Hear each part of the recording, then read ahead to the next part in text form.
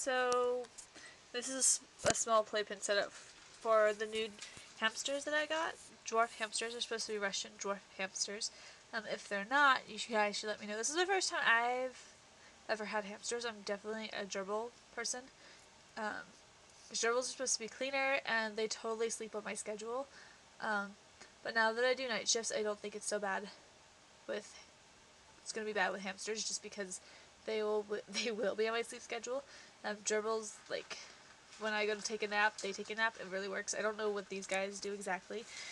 I have the right bedding, food, everything that they need.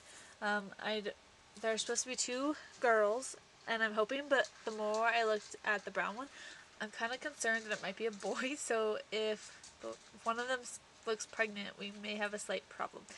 Right there, that's Jelly Bean. She's definitely has a lot of personality from the moment that I got her, for sure. And that is Mushka. It's a term of endearment. It's supposed to be a term of endearment, like big soft eyes or something like that. It's also a Polish word meaning little fly. But Mushka I thought was a perfect uni name, just in case Mushka is a boy. That way it could be a boy or a girl name, and I think that it would work fine for them. So yeah, they were pups together. I've only had them for a day and a half. I've only seen them like fight once. So I don't know too much about the fighting behaviors of hamsters. So if you have advice about dwarf hamsters, they're supposed to be Russian dwarf hamsters. Again, if they're not, you should probably let me know. I did not get them from a pet store. They were given to me by a stranger, I guess, whose hamsters were just breeding, and she just needed to get rid of them. So I have these 2, Jelly Bean and Mushka. Again, if you guys want to tell me anything about them, maybe the way they're reacting or behaving, I would love to know.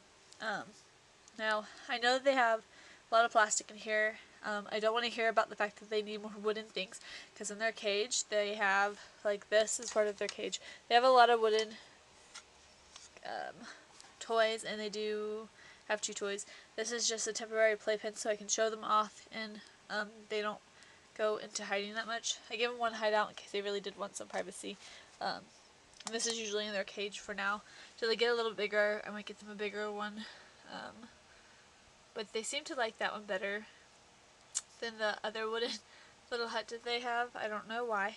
It could be that that's also the environment that they kind of were growing up in, just because they were in a habitral oval. If you guys know what that is, it's, just look it up online. It's the habitral oval. I don't think those are very conventional for how many gerbils or hamsters that were actually in that cage. It looks like a nice big cage, but I'm not sure. I'd rather just stick with what I have, which is tanks. Right now, those are the gerbils tanks. They're big. They're 2 stories, and they work because of how big they are. And I feel like even though these guys are super, super tiny, they deserve to have a big cage and to be able to run around and be free. So, again, if you guys have advice, I've never had dwarf hamsters before, and I also I don't know what to look for as far as behavior-wise to know. I do know if the female gets pregnant when she has babies, you're supposed to remove the male and then put him back in later on, because he's supposed to help out with the babies.